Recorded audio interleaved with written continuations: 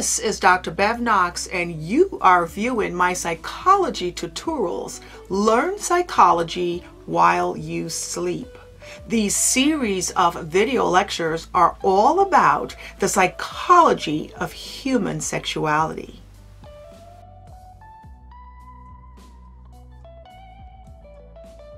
The important new concepts of sexual health and sexual rights provoke yet another broad and thought-provoking perspective on sexuality. Sexual health is a social and political movement that is gaining momentum worldwide. Although many discussions of sexual health are actually about sexual disease such as HIV infection, sexual health is a much broader concept that involves a vision of positive sexual health.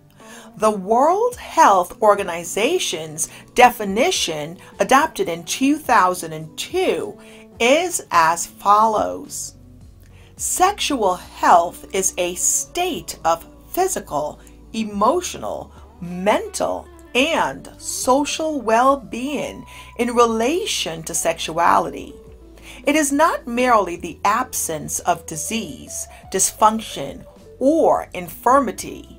Sexual health requires a positive and respectful approach to sexuality and sexual relationships, as well as the possibility of having pleasurable and safe sexual experiences, free from coercion, discrimination, and violence. For sexual health to be attained and maintained, the sexual rights of all persons must be respected, protected, and fulfilled.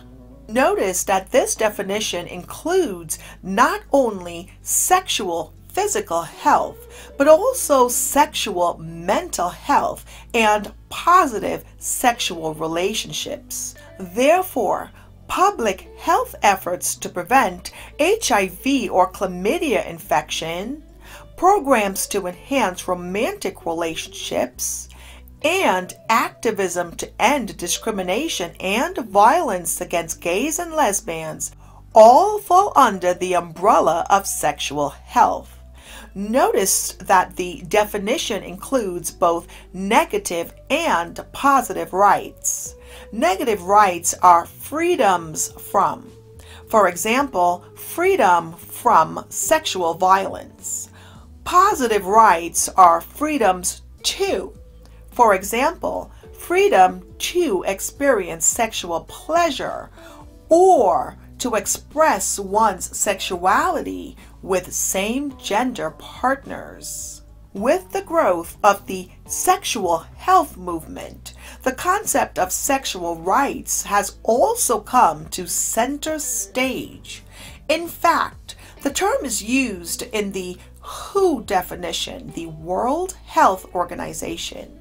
The idea here is that all human beings have certain basic rights regarding sexuality, just as in America's Declaration of Independence, the writers asserted that all people have the right to life, liberty, and the pursuit of happiness.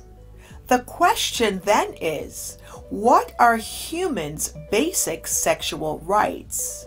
The principles are new and evolving, but they generally include elements such as a right to reproductive self-determination and freedom from sexual abuse and sexual violence, as well as the right to sexual self-expression, provided, of course, that it doesn't interfere with someone else's sexual rights.